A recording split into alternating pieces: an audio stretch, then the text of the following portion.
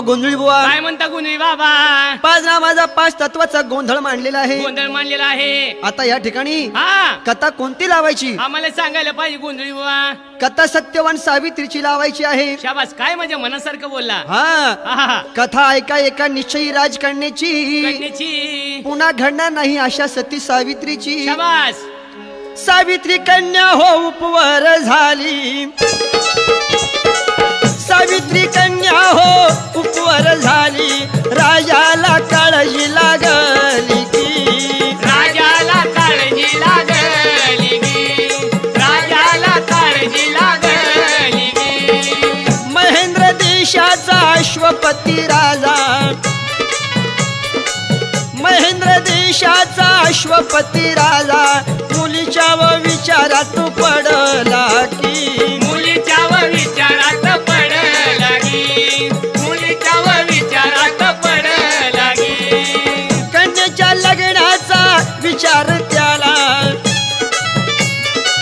कन्याच्या लग्नाचा विचार त्याला, सतावून सोडी राजाला की, सतावून सोडी राजाला की, सतावून सोडी राजाला की.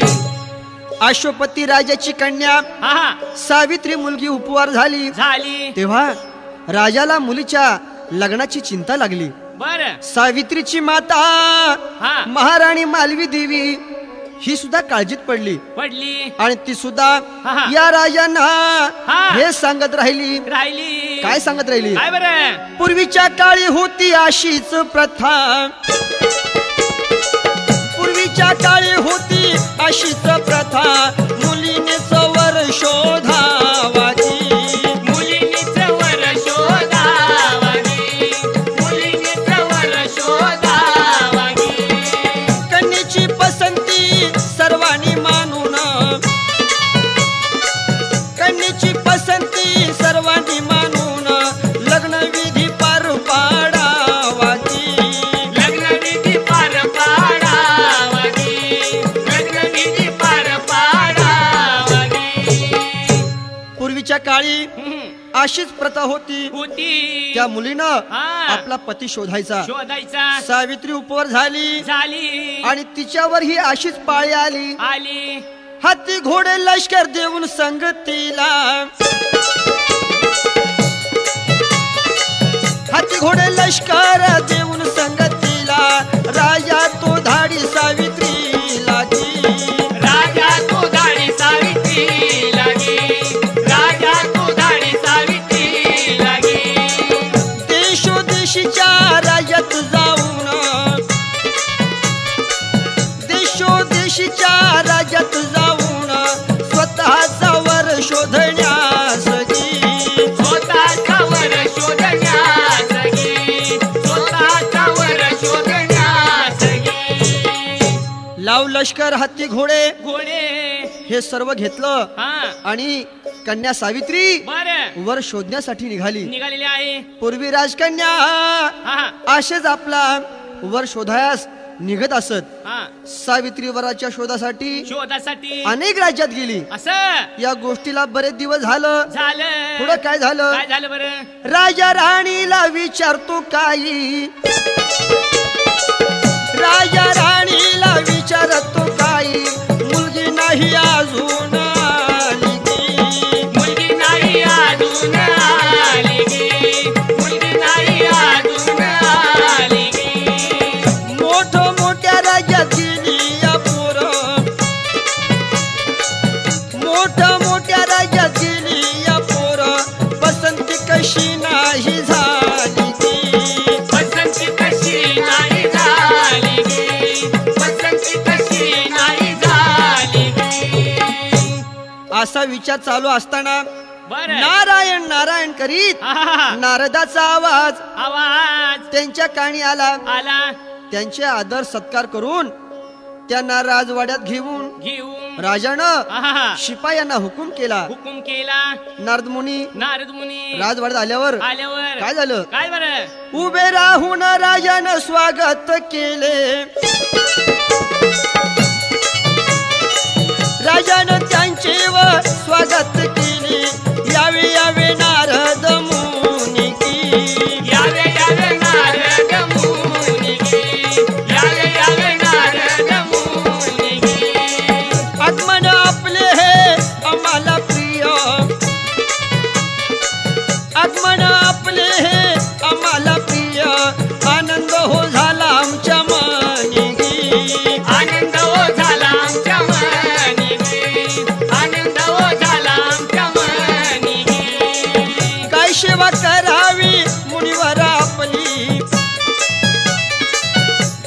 सेवा करावी मुनिवर आपली राजा बोले हात जोडून की राजा बोले हात जोडून गे राजा बोले हात जोडून गे येणे कसे झाले आज आमच्या घरी येणे कसे झाले आज आमच्या घरी सांगावे कृपा करून की सांगावे कृपा करून गे सांगावे कृपा करून गे नारदानी राजाचा आदर सत्कार केला आनंदाने स्वीकारला शाबास राजाच्या चेहऱ्याकडे निहाळून पाहिले आणि ते राजाला काय म्हणाले बरं काळजीत दिसता महाराज आपण काळजीत दिसता महाराज आपण सांगावे आम्हा कारण की सांगावे आम्हा कारण गे सांगावे आम्हा कारण गे जगाची वार्ता देवा तुम्हाला जगाची वार्ता देवा तुम्हाला करावे कायमी कथन की करावे कायमी कथन गे करावे कायमी कथन गे इतक्यात द्वारपाल बोली मुनी इतक्यात द्वारपाल बोली मुनी सावित्री कन्या हो घरी आली की सावित्री कन्या घरी आली गे सावित्री कन्या घरी आली गे ऐकून राजाला आनंद झाला ऐकून राजाला आनंद झाला चिंताच दूर ही झाली की चिंताच दूरही झाली गे चिंताच दूरही झाली गे राजा आणि नारद मुनी यांच्या बोलण्याला सुरुवात झाली एवढ्यात सावित्री आल्याची द्वारपालाने वर्दी दिली सावित्री महालात आली नारद मुनी बसलेले होते मग नारद मुनीश्वर बसलेले पाहून नारद मुनी तिथं बसलेले पाहून सावित्रीला आनंद झाला की सावित्रीला आनंद झाला गे सावित्रीला आनंद झाला गे देवऋषीच्या आशीर्वादाचा देवऋषीच्या या आशीर्वादाचा अपूर्व योग तिथं आला की अपूर्व योग तिथं आला गे अपूर्व योग तिथं आला गे नारद मुनीना सावित्रीने हो नारद मुनीना सावित्रीने हो लवून नमस्कार केला की लवून नमस्कार केला गे लवून नमस्कार केला गे नारद मुनीनी सावित्रीच्या हो नारद मुनीनी सावित्रीच्या हो मस्तकी हात ठेविला की मस्तकी हात ठेवी लागी मस्तकी हात ठेवी लागी सावित्रीने नारद मुनींना नमस्कार केला तेव्हा नारदांनी तिच्या मस्तकावर हात ठेवला आयुष्य भाऊ मुली असं म्हणल्यावर तुझे सकल मनोरथ पूर्ण होवो तुझे इच्छिलेले कार्य शेवटाला जावं असं आणि राजाला म्हणाले राजा मुलगी तुझी उपवर झाली त्याची चिंता तुला आहे की नाही तेव्हा महाराज काय म्हणाले चिंता लग्नाची होती म्हणून चिंता लग्नाची होती म्हणून कन्या मी पाठविली होती ती कन्या मी पाठविली होती कन्या मी पाठविली होती तिच्याच तोंडून ऐकूया आता तिच्याच तोंडून ऐकूया आता मिळाला का नाही तिला साथी मिळाला का नाही तिला साथी मिळाला का नाही तिला साथी प्रेमाने पिताजी मुलीला बोले प्रेमाने पिताजी मुलीला बोले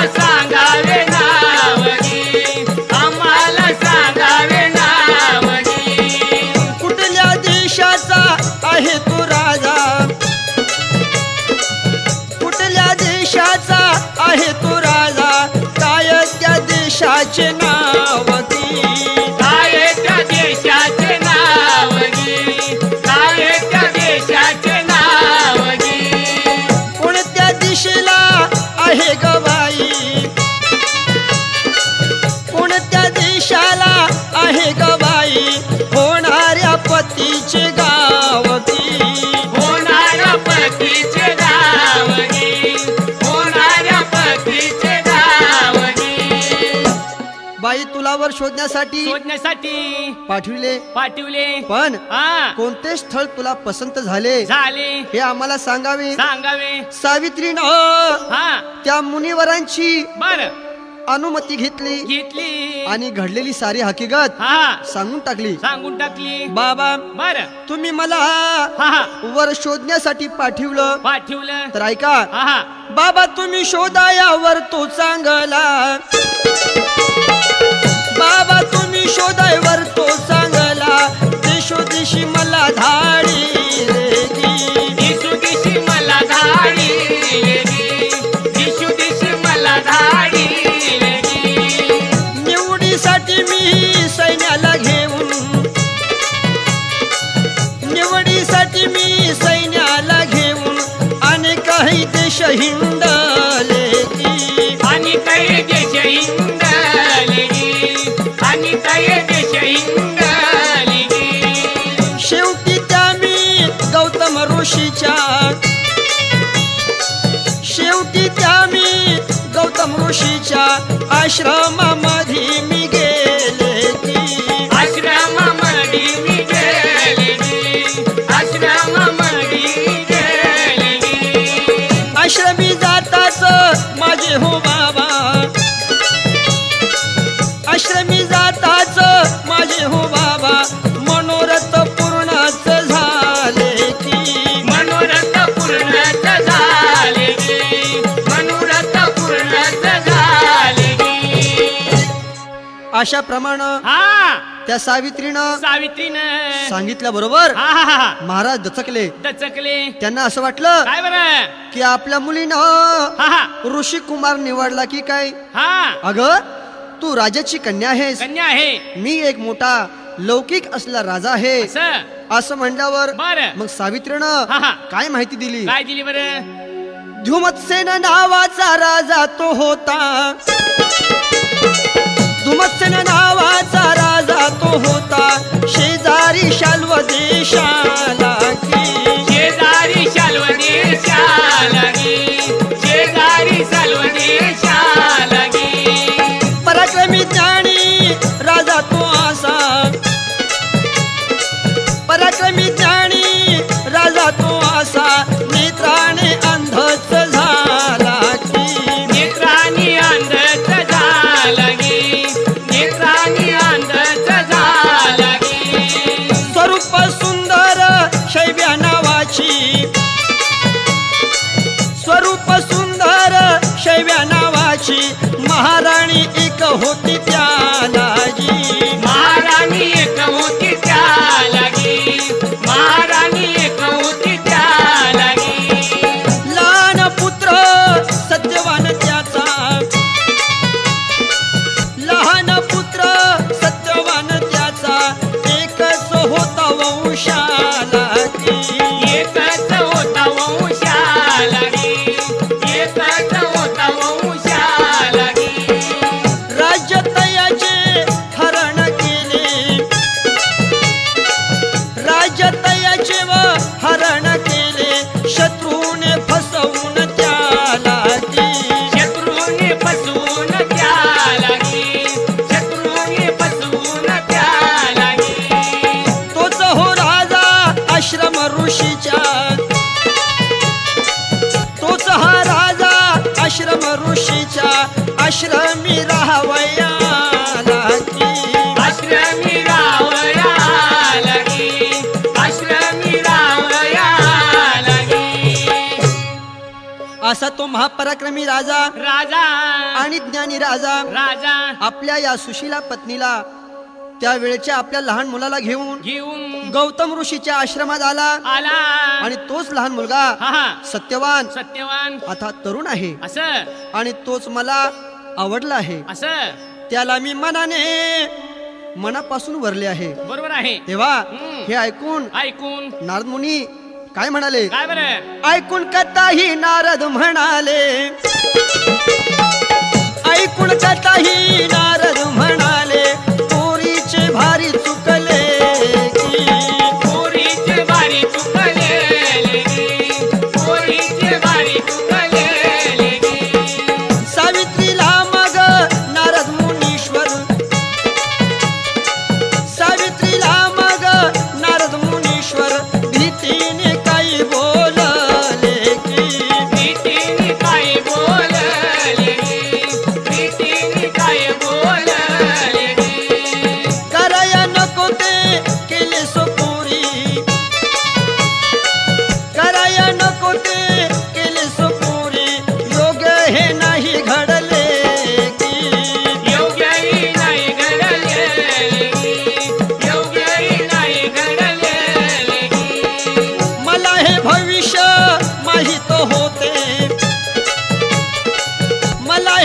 आयुष्य माहित होते म्हणून येणे मी केले की म्हणून येणे मी केले गे म्हणून येणे मी केले गे. अशा प्रमाणे काय झालं बरं बघा या सावित्रीनं आपल्या नवऱ्याची माहिती दिल्यावर नारदाला हा फार वाईट वाटलं. वाईट वाटलं. नारदानं काय सांगितलं? काय सांगितलं बरं? अरे रे सावित्री मुली तू हे काय केलंस? काय केलंस? मला हे सर्व समजलं होते. असं अंतर्ज्ञानाने मी सारे जाणले होते तुझी निवड अगदी चुकीची आहे. असं मग नारद पुढे काय म्हणाले? काय बरं? नारद असे हो म्हणाले असता नारद असे हो म्हणाले असता सावित्रीला प्रश्न पडला की सावित्रीला प्रश्न पडला गे सावित्रीला प्रश्न पडला गे. आधीच दुःखात झालेला राजा आधीच दुःखात झालेला राजा अधिक खिन्न तो झाला की आधीच चिन्ह तो झाला गे आधीच चिन्ह तो झाला गे. हे ऐकून सावित्रीच्या वडिलांना फार दुःख झालं.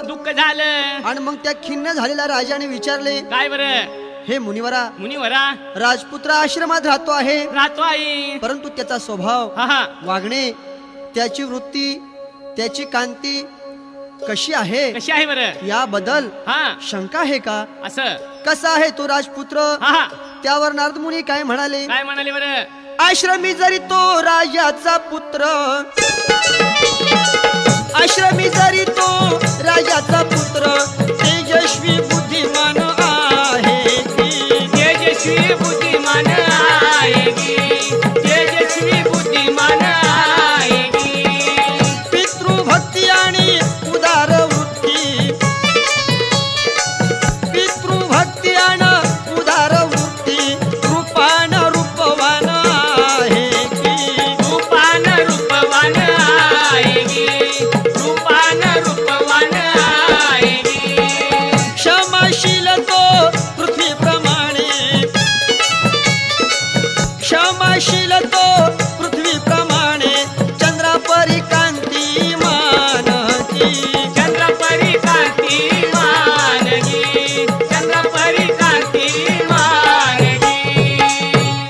हे राजा सूर्याप्रमाणे तेजस्वी आणि चंद्राप्रमाणे प्रियदर्शनी असा तो राजपुत्र आहे. सुख दुःखाशी युद्ध करणारा आणि प्राणी मात्राशी मित्र भावाने वागणारा असा तो सरळ स्वभावाचा आहे. पण राजानं एकच दोषात त्याला पकडलं असा की तो कधीही टाळता येणार नाही. सांगायला पाहिजे आम्हाला. असा हा पुत्र दैवानं आपल्या असा हा पुत्र दैवानं आपल्या अल्पायुष्य आहे त्याला की अल्पायुष्य आहे त्याला गे अल्पायुष्य आहे त्याला गे. आजपासून तो वर्षानं एका आजपासून तो वर्षानं एका नक्कीच मरणार हाय की नक्कीच मरणार आहे गे नक्कीच मरणार आहे गे. हे ऐकल्यावर राजा आपल्या मुलीला म्हणाला काय बरं? मुली हा तू नाच सोडून दे आणि दुसऱ्या मुलाची निवड कर. पण ती मुलगी काय म्हणाली? बाबा माझ्या हातून असं कधीच होणार नाही. मग आई वडील काय म्हणाले? अगाग माझ्या तू लाडक्या लेकी अगाग माझ्या तू लाडकी लेकी सहन नाही होणार की सहन नाही होणार गे सहन नाही होणार गे. तुझ्या पतीचा दोष हा मोठा तुझ्या पतीचा दोष हा मोठा कधीच नाही जाणार की कधीच नाही जाणार गे कधीच नाही जाणार गे. दुसऱ्या नवऱ्याची निवड करतो दुसऱ्या वराची निवड करतो अडथळा नाही करणार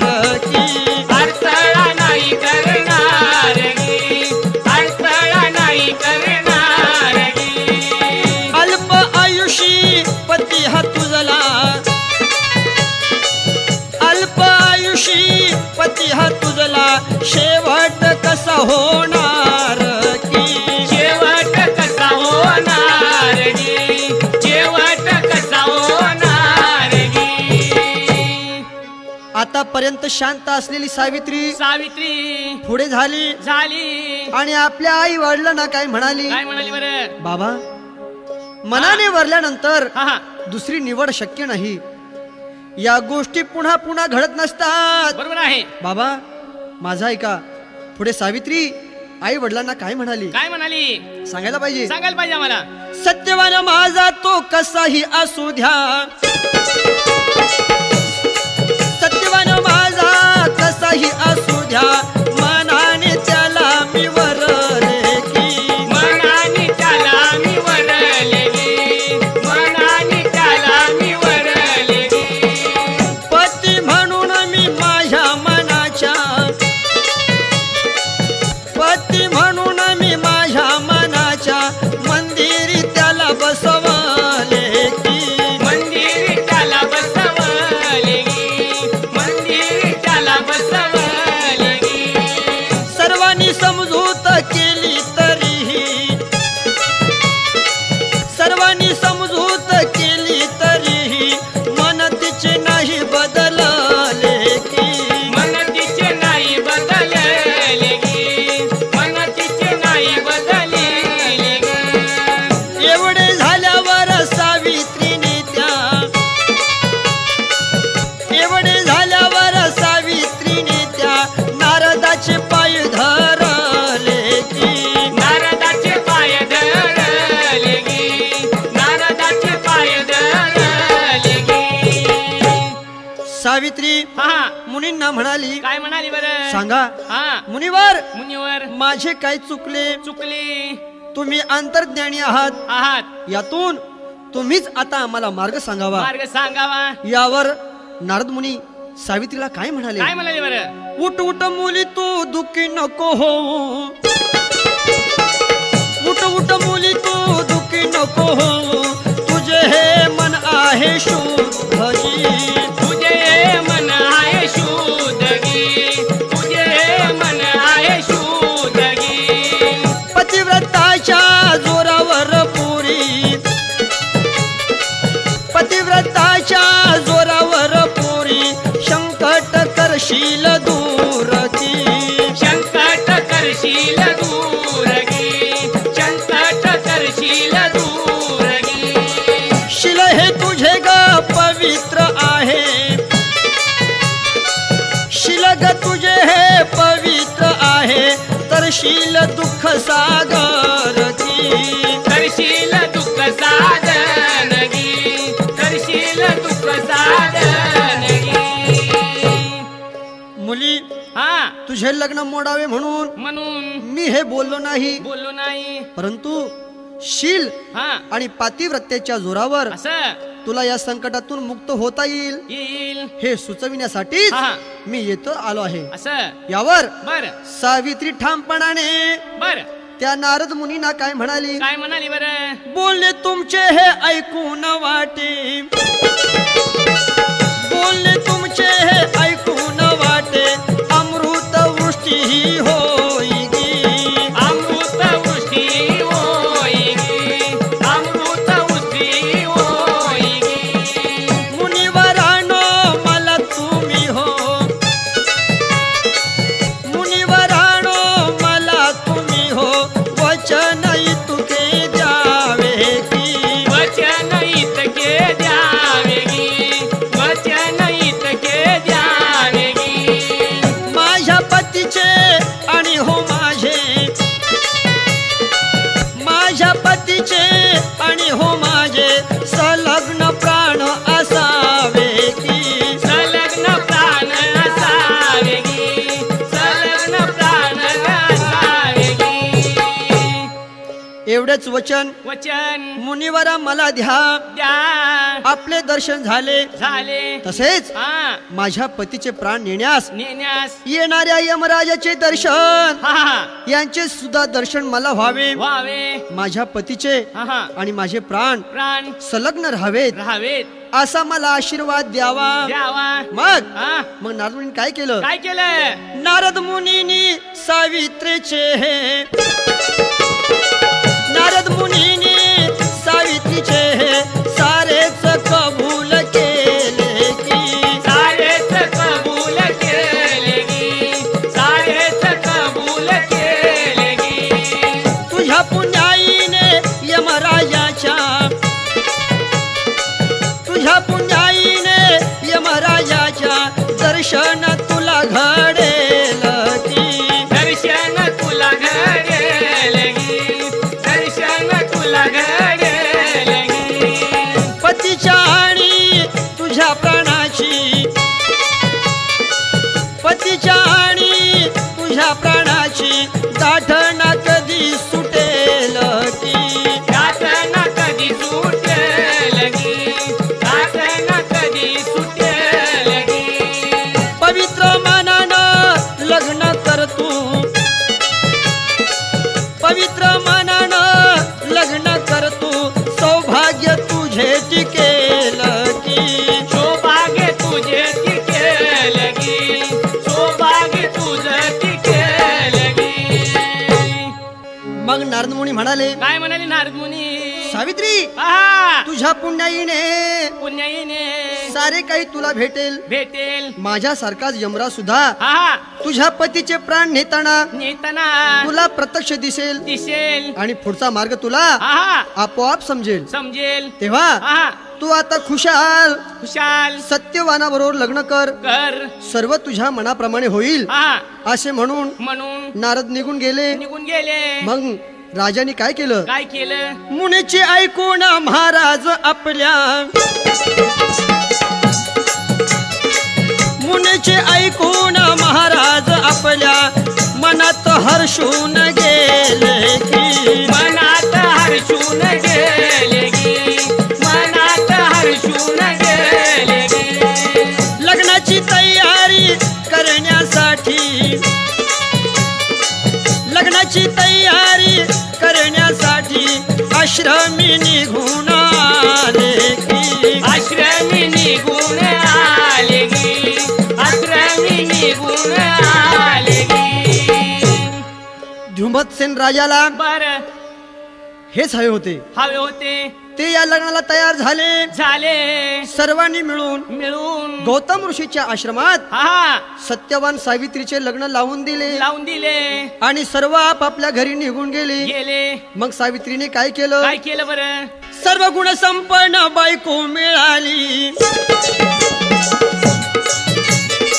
सर्व गुण संपन्न बायको मिळाली आनंदला सत्यवान की आनंदला सत्यवान की आनंदला सत्यवान की अशा प्रमाणे या नवरा बायकोचा संसार अगदी थाटात चाललेला आहे. सावित्रीनं मनामध्ये विचार केला, काय बरं आपलं सर्व ठीक आहे काय करायचं आपल्या ऐश्वर्याला? मग तिनं काय केलं? सावित्रीनं मग अंगावरील दागिनं सावित्रीनं मग अंगावरील दागिने काढून ठेविले की दागिने काढून ठेविले की दागिने काढून ठेविले की वनाला साजेशी त्यांच्या प्रमाण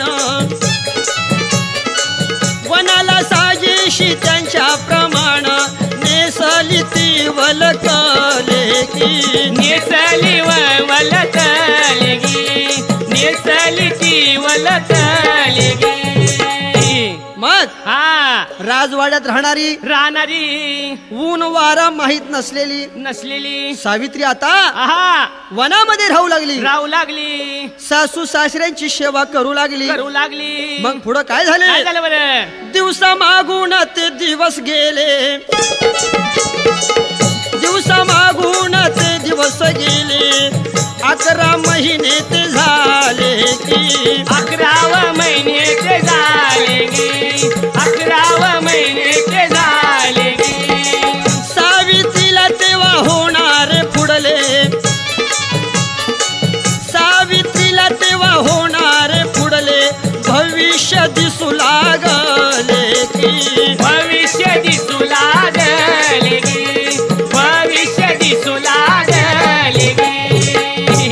अशाप्रमाणे काय झालं बरं मग? नारदाचे शब्द हा हा तिला आठवू लागले. लागले. आजपासून हा बरोबर 1 वर्षानं 1 वर्षानं तुझा पती मरेल. मरेल. हे शब्द तिला आठवलं. आठवले. तिच्या मनाला हा हा हे शब्द शब्द सारखे टोचू लागले. असं एवढे सारे माहीत असल्यावर बरोबर आहे. कोण बाई धीर धरील? बरोबर आहे. पण किती धीरवान बाई होती. असं सावित्री त्यातली नव्हती. नव्हती. ठाऊक असूनही तिनं सत्यवानाशी लग्न केलं. केलं. किती महान बाई. मग हा वर्ष ते सरले 4 दिवस उरले. वर्ष ते सरले 4 दिवस उरले. सावित्री मनामध्ये घाबरली गी. सावित्री मनामध्ये घाबरली गे. सावित्री मनामध्ये घाबरली गे. शांतती वाटणारी सावित्री आता. शांतती वाटणारी सावित्री आता अशांत भासू लागली गी. अशांत भासू लागली गे. अशांत भासू लागली गे. लवकर येणाऱ्या प्रसंगाची. लवकर येणाऱ्या प्रसंगाची जाणीव होऊ लागली गी. जाणीव होऊ लागली गे. जाणीव होऊ लागली गे. आतापासून 3 दिवसाचे. आतापासून 3 दिवसाचे व्रत करण्याचे ठरविले गी. व्रत करण्याचे ठरविले गे. व्रत करण्याचे ठरविले गे. 3 दिवस उभच राहून सावित्रीने. 3 दिवस उभच राहून सावित्रीने नामस्मरण योजिले गी. नामस्मरण योजिले गे. नामस्मरण योजिले गे. मग या सावित्रीचं व्रत पाहून पाहून सावित्रीचे सासू सासरे हा त्या सावित्रीला काय म्हणतात? काय म्हणतात बरं? हे बाई, बाई हे व्रत तू कशाला आरंभिला आहेस? असं हे व्रत फार कठीण आहे. कठीण आहेत. पण ते काटेकोर पाळण्यामुळं हा याचं फळ नक्कीच मिळेल. मिळेल. सावित्री, हा हे काय करत आहेस? हा सावित्री आपल्या सासू सासरीला काय म्हणाली? काय म्हणाली बरं? काळजी करू नका. काळजी करू नका. आपणास आहा. हे सर्व कळेल. कळेल. तोपर्यंत आहा. आपण माझ्यावर विश्वास ठेवावा ठेवावा आणि शांत राहावे. असं मग सावित्रीने काय केलं? काय केलं? उत्तम प्रकाराने व्रत हे पूर्ण. उत्तम प्रकाराने व्रत हे पूर्ण बाईने केले हो आता की. बाईने केले हो आता की. बाईने केले हो आता की. दुसऱ्या दिवशी पतीचा मृत्यू. दुसऱ्या दिवशी पतीचा मृत्यू कसाही होणार होता की. कसाही होणार होता की. कसाही होणार होता की. रात्र सारी दुखात गेली. रात्र सारी दुखात गेली. मनाची गेली ना चिंता की. मनाची गेली ना चिंता गी. मनाची गेली ना चिंता गी. अशाप्रमाणे काय झालं बरं मग? पती मरणाचा दिवस उजडला. उजडला. सूर्यनारायण वरती आले. वरती आले. अशा वेळी हा सावित्रीने हा अग्नी पेटविला पेटविला. आणि होम यज्ञ सुरू केला. सुरू केला. ऋषी मुनींना हा आणि सासू सासऱ्यांना हा तिने नमस्कार केला. केला. त्यांचा आशीर्वाद घेतला. घेतला. नारद मुनीचे शब्द शब्द तिच्या कानी घोळत होते शाबास. आणि अंतःकरणात हा काहूर माजले होते. माजले होते. तो क्षण येणारच आहे येणार आहे अशी मनात म्हणती ना म्हणती तोच हा. काय झाले? काय बरं? सत्यवान खांद्याला घेऊन परशु. सत्यवान खांद्या घेऊन परशु वनात जाया निघाला की. वनात जाया निघाला गे. वनात जाया निघाला गे. लगबगीने ती उठून सावित्री.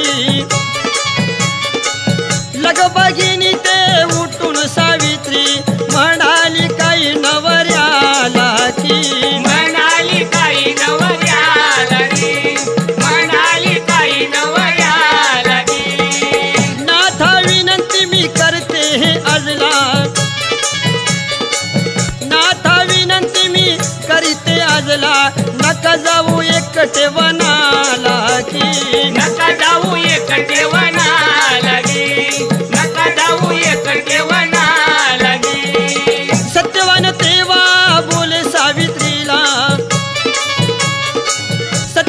देवा बोले सावित्रीला, जातो रोज एकटा वनाला की, जातो रोज एकटा वनाला गे, जातो रोज एकटा वनाला गे. कसे तरी वाटते माझ्या जीवाला. धनी आज मात्र तुम्ही एकटे जाऊ नका, एकटी जाऊ नका.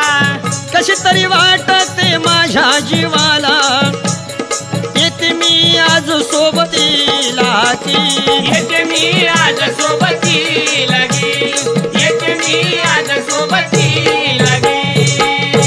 तेव्हा सत्यवान म्हणतो, काय बरं हे सावित्री, सावित्री तू येडी का खुळी? असं अग पूर्वी कधी तू वनाला गेली नाहीस. गेली नाही. अरण्यात हा दगड गोट्यांना, हा काट्या कुट्यांना हा तोंड द्यावं लागतं. द्यावं लागतं. उपासाने तू आधीच क्षीण झालेली आहेस, झालेली आई पोटात अन्नाचा कण नाही. कण नाही. तेव्हा सावित्री हा तू माझ्याबरोबर येऊ नकोस. येऊ नको. मग पुन्हा सावित्री हा आपल्या नवऱ्याला काय म्हणते? काय म्हणते बरं? उपासाने क्षीण हा झालेला नाही,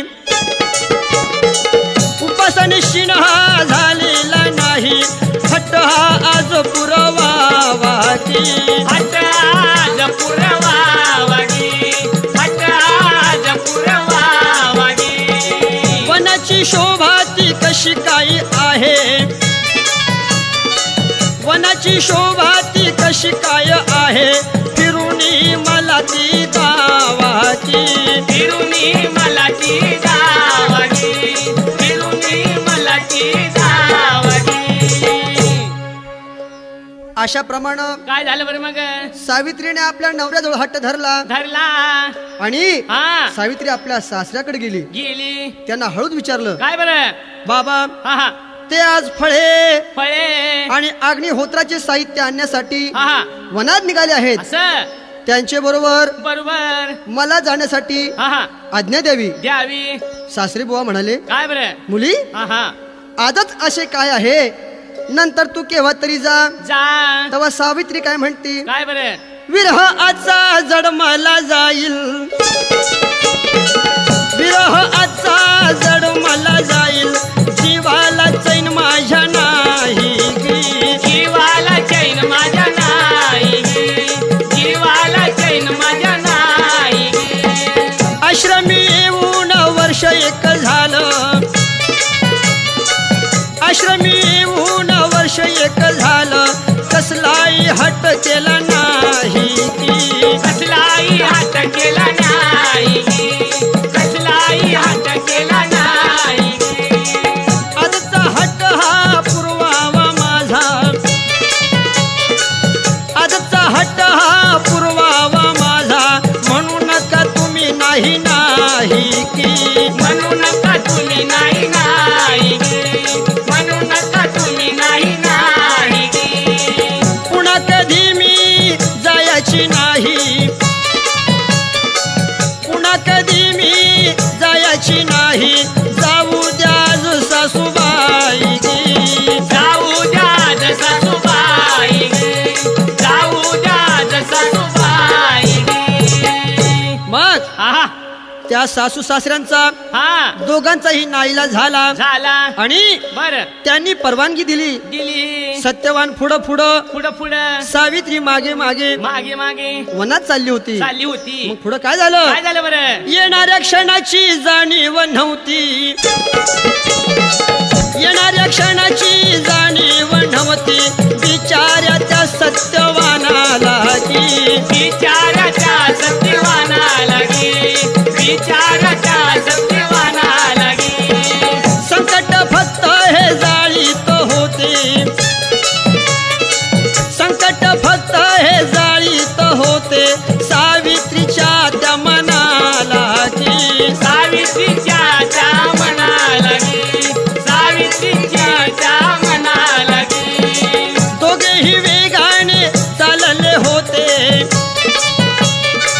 दोघेही वेगाने चालले होते, पोहोचले कावनाला की, पोचले कावनाला गे, पोचले कावनाला गे. सावित्री हा पाहत पाहत पाहत पाहत जंगलातून पुढे चाललेली चालली होती. होती. परंतु हा सारी सृष्टीच हा तिला दुःखी भासत होती. असं उड्या मारणारी हरणे हरणे माना खाली घालून चालली होती. शाबास. तर सारे हा. मोर पक्षी हा नाचायचे सोडून हा उदासपणे तिथं उभी होती. उभी होती. वेली झाडे झुडपे हा हे सुद्धा हा आपले दुःख व्यक्त करीत होती. करीत होते. अशा वेळीस सत्यवानानं हा काय केले? काय केले बरं? लाकडे तोडण्यासाठी तो एका मोठ्या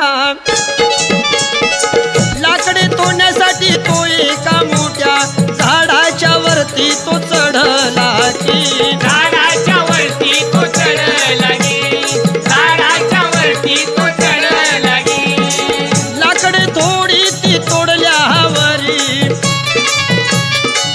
लाकडे थोडी ती तोडल्यावरी घाम तोही उद्याला लागला की घाम ती उद्याला लागला गे. घाम ती उद्याला लागला गे. मस्तकी वेदना होऊ त्याला लागल्या मस्तकी वेदना होऊ त्याला लागल्या म्हणून खाली उतरला की म्हणून खाली उतरला गे. म्हणून खाली उतरला गे. सावित्रीला तो हळूच बोलला सावित्रीला तो हळूच बोलला जीव माझा लई दमला की जीव माझा लई दमला गे. जीव माझा लई दमला गे. सत्यवानाचे ऐकून बोलणं सत्यवानाचे ते ऐकून बोलणं प्रसंग तिनं ओळखला की प्रसंगतीनं ओळखला गे. प्रसंगतीनं ओळखला गे. अशा प्रमाणे काय झालं बरं मग?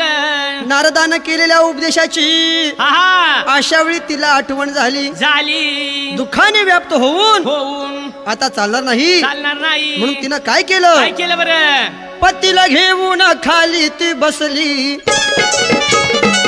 पतीला घेऊन खाली ती बसली डोके मांडीवर घेतले की डोके मांडीवर घेतले गे. डोके मांडीवर घेतले गे. चारी दिशांना सावधपणाने चारी दिशांना सावधपणाने लक्ष ही तिने ठेविले की लक्ष तिने ठेविले गे. लक्ष तिने ठेविले गे. तितक्यात भला तो महाभयंकर इतक्यात भला तो महाभयंकर यमराज तिला तो दिसला की यमराज तिला तो दिसला गे. यमराज तुला तो दिसला गे.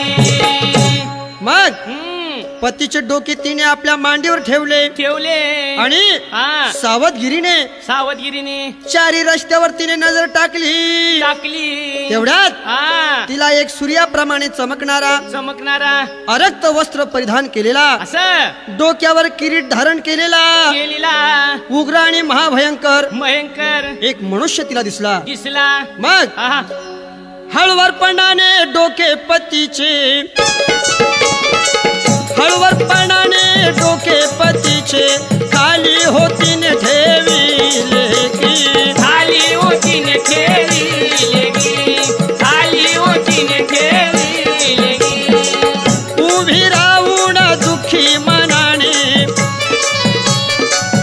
उभी राहून दुःखी मनाने प्रणाम त्याला केला की प्रणाम त्याला केला गे. प्रणाम त्याला केला गे.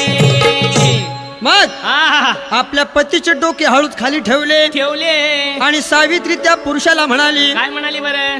आपल्या रूपावरून हा हा आपण कुणी देव दिसता का? देव दिसत आहात. तेव्हा हा. आपण या ठिकाणी आलात आला हे कृपा करून काम मला सांगावे. सांगावे. तेव्हा यमराज हा सावित्रीला काय म्हणाले बरं? काय म्हणाले? काय? पतिव्रता तू आहेस देवी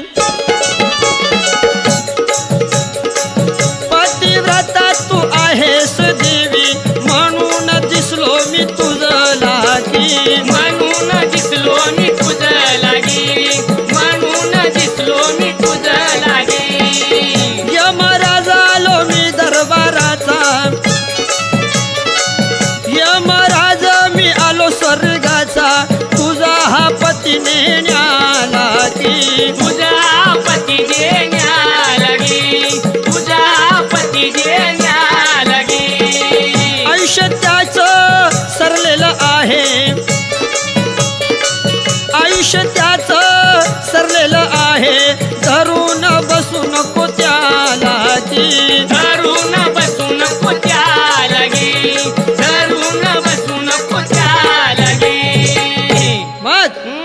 महाराज महाराज पती वाचून बाईला दुसरा आधार नसतो. नसतो, बरोबर आहे. मग हा नवऱ्याशिवाय बाईचा संसार अपुरा असतो. शाबास. देवा तुम्हाला मी हात जोडते, जोडते, तुमच्या पाया पडते, पाया पडते. पण हा माझ्या पतीला काही तुम्ही घेऊन जाऊ नका. जाऊ नका. मनुष्याला नेण्यासाठी हा दूध येतात, परंतु हे भगवान हा आज आपण स्वतः काला. आलात बरं. तेव्हा यमराज तिला काय म्हणाला? काय म्हणाला बरं? सत्यवान खरा हा सत्यवान आहे, सत्यवान खरा हा सत्यवान आहे, भाग्यवान मानव आहे की. भाग्यवान मानव आहे की, भाग्यवान मानव आहे की. धर्मनिष्ठ मानवाचा आम्हाला सुद्धा, धर्मनिष्ठ मानवाचा आम्हाला सुद्धा भरपूर आदर आहे की. भरपूर आदर आहे की, भरपूर आदर आहे की. दूताच्या हातून सत्यवानाला, दूताच्या हातून सत्यवानाला नेणे हे योग्यच नाही की. नेणे योग्यच नाही की, नेणे योग्यच नाही की. तरीही त्याला नेण्याचं सोडून, आता मी त्याला नेण्याचं सोडून रिकामा जाणार नाही की. रिकामा जाणार नाही की, रिकामा जाणार नाही की. एवढे बोलून बोलून सत्यवानाचे प्राण प्राण त्या यमराजाने हा पाशाने खेचून घेतले. घेतले. त्याबरोबर हा सत्यवानाचे शरीर शरीर निष्प्राण झाले. झाले. अरे रे, हा त्याने तो प्राण प्राण आपल्या बरोबर घेऊन घेऊन यमराज हा दक्षिणेकडे तोंड करून निघाला. अरे रे, फार वाईट झालं. तेव्हा हा सावित्रीने काय केले? काय केलं सावित्रीने? व्रताने सावित्री पुण्यवान होती, व्रताने सावित्री पुण्यवान होती, तिलाही गती प्राप्त झाली की. तिलाही गती प्राप्त झाली की, तिलाही गती प्राप्त झाली की. वेगवान बनलेली सावित्री आता, वेगवान बनलेली सावित्री आता यमाच्या मागे चालली की. यमाच्या मागे चालली की, यमाच्या मागे चालली की. सावित्री पाठीशी येते ही गोष्ट, सावित्री मागोमाग येते ही गोष्ट यमाच्या ध्यानात आली की. यमाच्या ध्यानात आली की, यमाच्या ध्यानात आली की. मग हा सावित्री मागे मागे येत आहे. येत आहे. असं पाहिल्यावर पाहिल्यावर यमराज काय म्हणतात? काय म्हणतात बरं? सावित्री सावित्री तू मागे फिर. इथवर आल्यानं हा तुझ्या पतीच्या ऋणाची फेड आता झाली आहे. झालेली आहे. आता हा घरी जाऊन जाऊन पतीचे राहिलेले कार्य तू उरकून घे. घे. तेव्हा सावित्री हा यमराजाला काय म्हणाली? काय म्हणाली बरं? हे देवादी देवा, देवा माझी थोडी विनंती ऐका. ऐका. शास्त्रात सांगितले सांगितलेलं आहे, ज्या ठिकाणी पती जाईल जाईल त्या ठिकाणी त्या पत्नीने जावे. जावे. तेव्हा महाराज हा 7 पावले चालल्यास चालल्यास मैत्री होते. असं आता तुमच्या बरोबर चालल्यामुळं हा हा भक्तीची मैत्री झाली आहे. झालेली आहे. म्हणून माझे 2 शब्द ऐकावे. ऐकावे. सावित्रीचे विचार ऐकून ऐकून यमराज तिला म्हणाले, काय म्हणाले बरं? सावित्री हा हा मी तुझ्यावर प्रसन्न आहे, प्रसन्न आहे. तू कोणताही एक वर माग. माग. मग सावित्री म्हणाली, काय? माझ्या सासू सासऱ्याचे हा हा अंधत्व जावे जावे आणि त्यांना तेज प्राप्त व्हावे. व्हावे. यावर हा संतुष्ट होऊन यमराज म्हणाले, काय बरं? तुझी वाणी म्हणजे हा हा अमृताचा वर्षाव आहे. आहे. तेव्हा हा तुझ्यावर मी प्रसन्न आहे. प्रसन्न आहे. अजून दुसरा वर मागून घे. मागून घे. यावर सावित्री काय म्हणाली? काय म्हणाली बरं? माझ्या सासू सासऱ्याचे गेलेले राज्य परत मिळू दे. मिळू दे. तेव्हा हा यम प्रसन्न होऊन होऊन तिला आणखी 2 वर दिले. दिले. तिसरा वर कोणता दिला? कोणचा बरं? सांगायला पाहिजे. सांगायला पाहिजे आम्हाला. सावित्रीने काय मागितलं? काय मागितलं? वडिलाचा वंश तो वाढविण्यासाठी, वडिलांचा वंश तो वाढवण्यासाठी, वंशाचा दिवा तू घ्यावा की, वंशाचा दिवा तू घ्यावा की, वंशाचा दिवा तू घ्यावा की. मग अजून तरी सावित्रीनं चौथा वर कोणता मागितला? कोणता मागितला? चौरस पुत्र मला व्हावा, चौरस पुत्र मला पण व्हावा, कुळाचा उद्धार व्हावा की, कुळाचा उद्धार व्हावा की, कुळाचा उद्धार व्हावा की. यावर यमराज म्हणाले. काय म्हणाले? सावित्री, सावित्री तुझ्या इच्छेप्रमाणे तुला पुत्र प्राप्ती होईल. होईल. तेव्हा आता तू मागे फिर. फिर. त्यावर सावित्री म्हणाली, देवा आपण दिलेला वर खरा कसा होणार? होणार. मला पुत्र कसा होणार? कसा होणार? सत्य म्हणाल तर आपण घेऊन निघालात. असं. तेव्हा यमराज काय म्हणाले? काय म्हणाले? तुझ्या ग चातुर्या पुढे मी आता, तुझ्या ग चातुर्या पुढे मी आता, सावित्री बोलू मी काय की, सावित्री बोलू मी काय की, सावित्री बोलू मी काय की. दीर्घ आयुष्य दोघांनी व्हावं, दीर्घ आयुष्य दोघांनी व्हावं, सुखाने संसार करावा की, सुखाने संसार करावा की, सुखाने संसार करावा की. अशाप्रमाणे काय झालं बरं मग? यमराजानं सावित्रीला आशीर्वाद दिला. आणि यमराजांना वंदन करून सावित्री वटवृक्षाजवळ आली. तेव्हा गाढ झोपेतून जागा व्हावा, तसा सत्यवान उठून बसला. त्या वडाच्या झाडाखाली सत्यवानाचे प्राण परत आले. म्हणूनच आज वडाच्या झाडाला महत्व आले आहे. बरोबर आहे. वड सावित्रीच्या दिवशी सुवासनी बाया वडाच्या झाडाची पूजा करतात. पुढं सावित्रीचा आनंद गगनात मावेना. सावित्री आणि सत्यवान सासू सासऱ्याला भेटले. सासऱ्याला दिसायला दिसू लागले. शत्रूचा पराभव होऊन मंत्री त्यांना न्यावयासाठी आले. अशा या सावित्रीच्या पतीवरील निष्ठेने आणि कठोर व्रताने सगळीकडे आनंद झाला.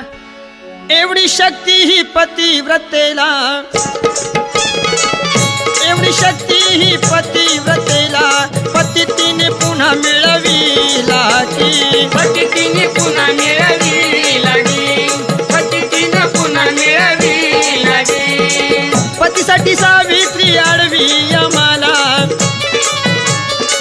पतीसाठी सावित्री आडवी यमाला, संसार सुखी तिचा झाला की, संसार सुखी तिचा झाला की, संसार सुखी तिचा झाला की. म्हणून पूजावं वटवृक्षाला, म्हणून पूजावं वटवृक्षाला, मागावं सुख संसाराला की, मागावं सुख संसाराला की, मागावं सुख संसाराला की. हरेंद्राने कथा भाग पुरा हो केला, हरेंद्राने कथा भाग पुरा हो केला, छगन बंधूंनी गाईला की, छगन बंधूंनी गाई